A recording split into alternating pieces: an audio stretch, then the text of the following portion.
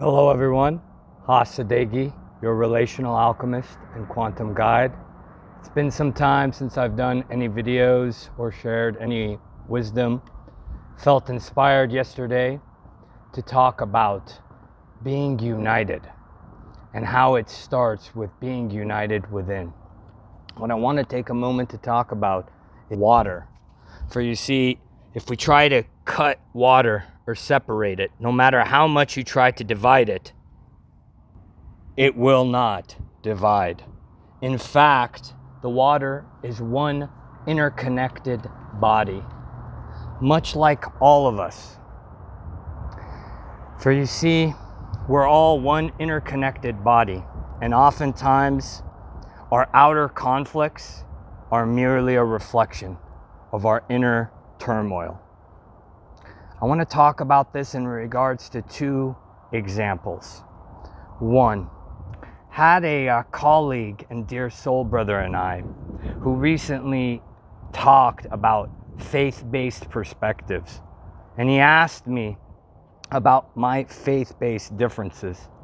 What resulted from this transparent and loving dialogue was we both began to look for the common bonds to unify our connection. For you see, if you look for the differences and focus on the superficial layers, then you will definitely find differences. So we both stepped into a unifying connection when we both began to look for the commonalities that would bond us. A second example was as I began to build out my healing practice recently, I was torn or conflicted within. On one hand, I had a competing value of service to everybody as a healer. And then on the other hand, I had this notion of business ambitions, partially fueled by my ego and my mind. And it took a while, and it was very painstaking recently to reconcile by leaning into my heart's guidance and my soul's wisdom.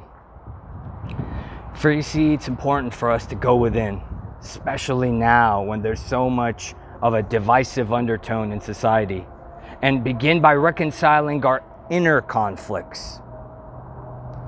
If you're caught in an environment that wants to separate you or creates for you inner strife, feel free to knock the dust off your shoes and move on, as they say. It's important for each of us to be so centered in our inner peace that we pull others into this peace and wholeness, avoiding their storms.